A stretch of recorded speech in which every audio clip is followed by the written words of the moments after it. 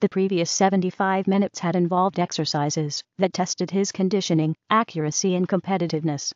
Moments after, Kentucky guard De'Aaron Fox rattled off what he believed gave him a passing grade for his private workout with the Lakers on Tuesday at their practice facility. "I felt like I shot the ball well," Fox said. "I showed I can play point guard, getting up and down the court.